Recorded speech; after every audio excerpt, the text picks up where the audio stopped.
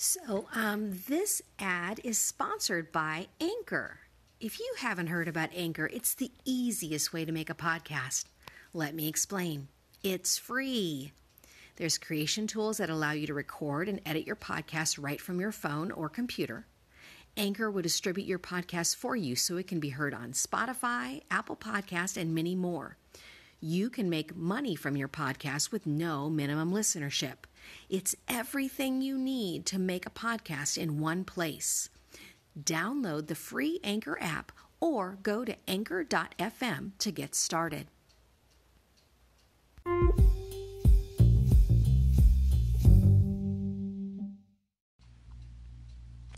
Hello, this is Robin Norgren, and I'm your host for Creativity, Montessori, and the Meaning of Life.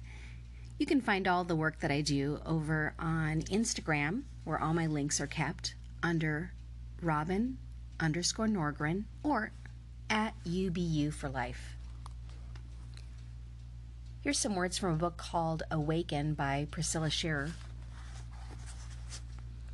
And now it has pleased you to bless the house of your servant, that it may continue forever before you.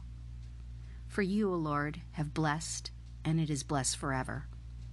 1 Chronicles 17:27. Could anyone other than David have been a more natural choice to oversee the construction of Israel's first permanent house of worship? Imagine the disappointment, perhaps even the confusion he must have felt when trying to digest the news he'd been given by the prophet Nathan that someone else would enjoy this honor instead. David was faced with the choice: either selfishly insist on fulfilling his own ambitions, or step aside and willingly pass on the baton to the one whom God had appointed to complete the task. He chose wisely. Instead of succumbing to hubris or acceding to selfish ambition, he cleared the way for the next one in line. He didn't scramble to maintain his position or usurp the assignment God had delegated to another. He trusted, he submitted, he finished well by not finishing. I wonder how many divine missions, mandates, and ministries are aborted by self-minded Christians who refuse to relinquish control of the task to those who follow in their footsteps. I wonder how many worthy pursuits have lost their spiritual relevance and vitality because someone greedily clung to their personal ownership of it, rather than cheerfully stepping aside, encouraging its growth and maturity into a new generation. One of the more difficult nuances of victorious Christian living is that of staying sensitive to the spirit of timing, of knowing when the Spirit is whispering, "Enough now, my child." Only a truly humble heart will comply when it's time to let others carry the reins of responsibility forward, while their own assignment shifts to another role. But just as an Olympic relay is dependent on each successful exchange of the baton, so are churches, ministries, families, and visions dependent on faithful leaders who will yield power when it's someone else's turn to carry the torch. Finishing well can sometimes mean not seeing the full end of what you started, but rather stepping away so others can share in the victory of the race well run.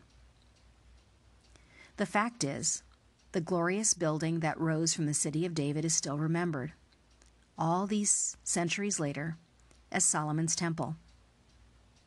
Before its demoralizing destruction at the hand of pagan invaders centuries later, its opulence was known far and wide as being reminiscent of its builder's esteem.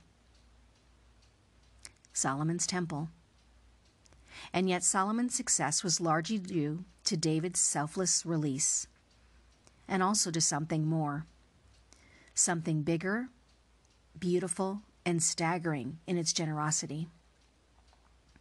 According to 1 Chronicles 22, David used the remainder of his life to collect the materials, delegate the workforce, fund the expenses, and enthusiastically validate his son before the entire nation.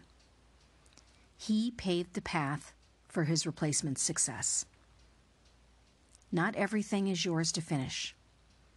Many tasks of great kingdom importance may not be fully synchronized with your own lifetime or your particular generation. Still, choose to be grateful and be a part of what God is doing by fully investing yourself in His greatest work. Yes, the work is His, and since it is, release it back to Him whenever He asks you to, trusting that the scope of it will be beyond your wildest imagination. Let us run with endurance the race that is set before us, fixing our eyes on Jesus, the author and perfecter of faith. Hebrews 12:1-2.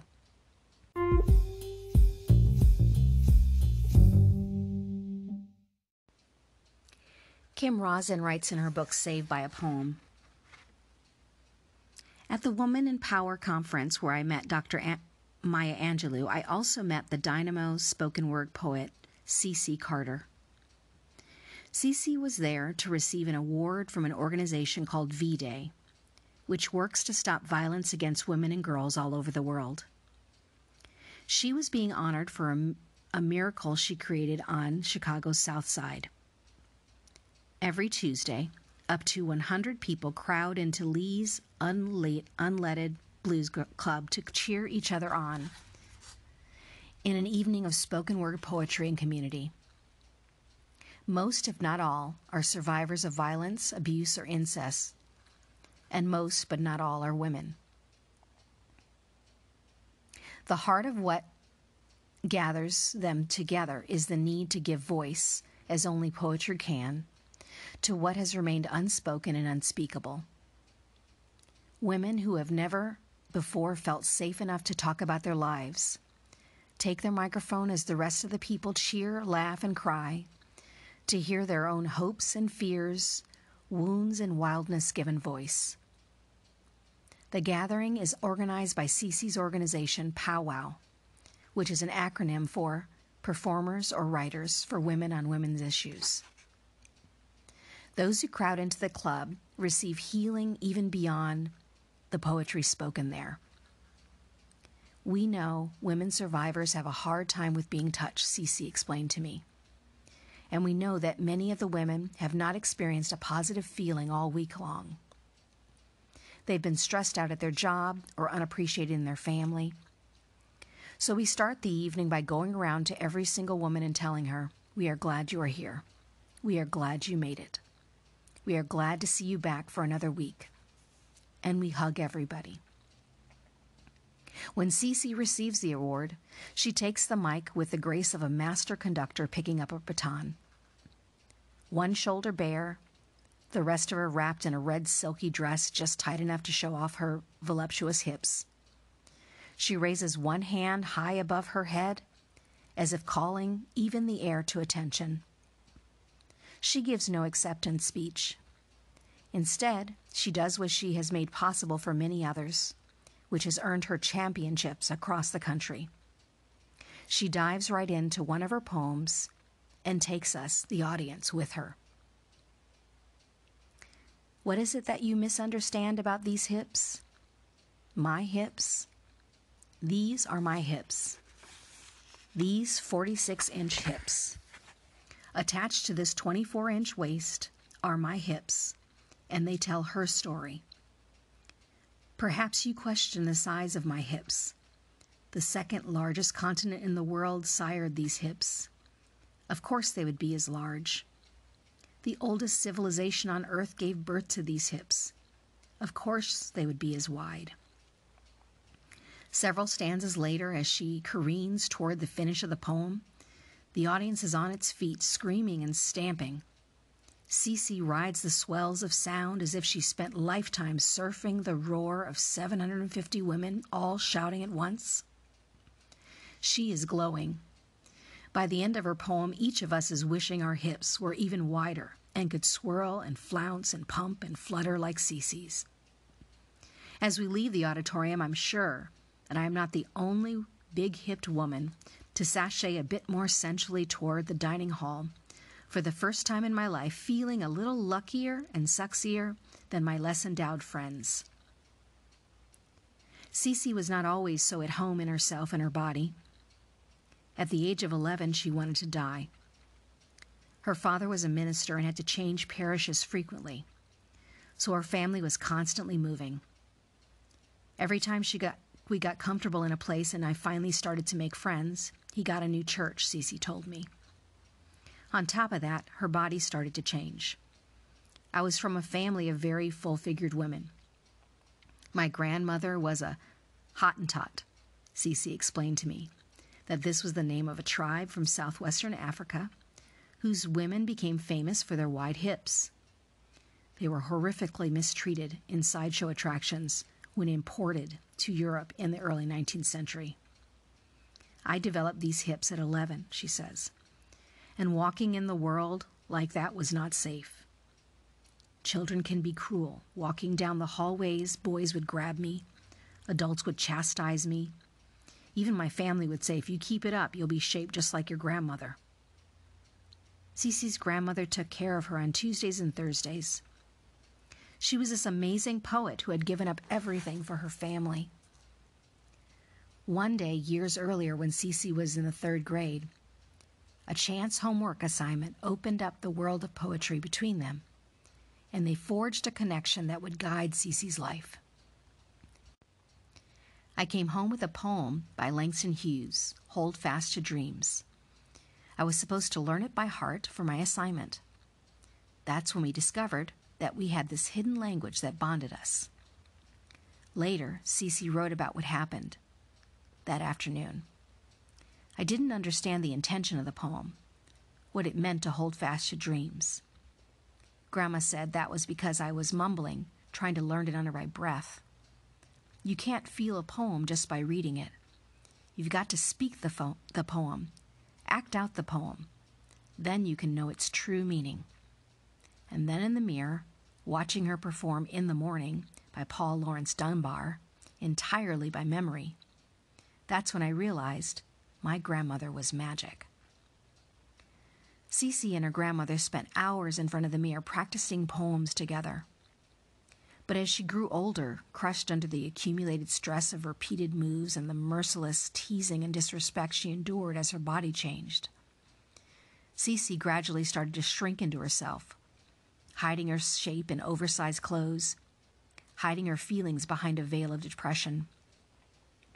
Her withdrawal culminated one day in 8th grade when she came home utterly devastated. She didn't want to return to school. She didn't want to live. I literally wanted to check out of here. My grandmother sensed this and gave me Dr. Angelou's poem, Phenomenal Woman. She told me to put it on my mirror. And every morning before I walked out of my room, I was to read it. And every night after I said my prayers, I was to say it out loud. That poem saved Cece's life. Its medicine brought her back to herself from the barrage of insults, invasion, and loneliness she faced at school. After that, every time Cece met some kind of obstacle, her grandmother would prescribe a poem that would be the perfect medicine. Mostly they were Maya Angelou's poems. I learned how to use poetry to silence my enemies, spouting off to the bullies in the hallway. You may write me down to history with your bitter, twisted lies. You may trod me in the very dirt, but still, like dust, I'll rise. Or to the mean, snotty girls, pretty women wonder where my secret lies. I'm not cute or built to suit a fashion model size.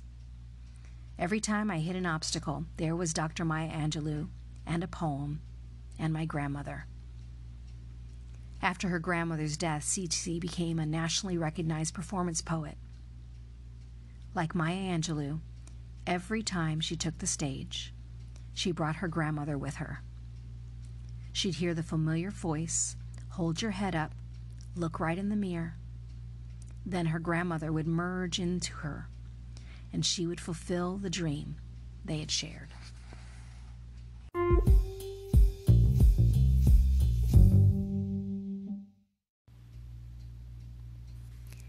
Mary Oliver's poem called Mindful.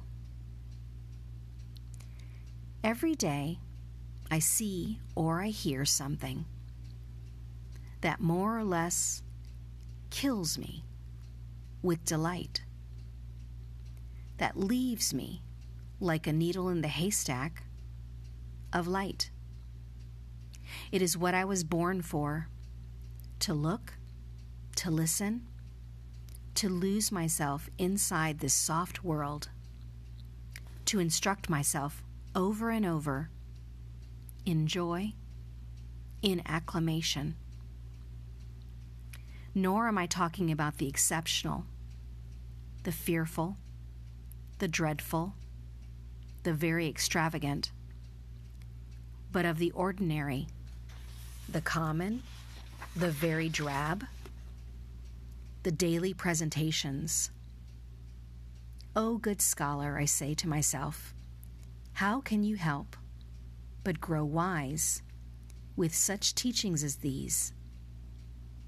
The untrimmable light of the world, the ocean shine, the prayers that are made out of grass.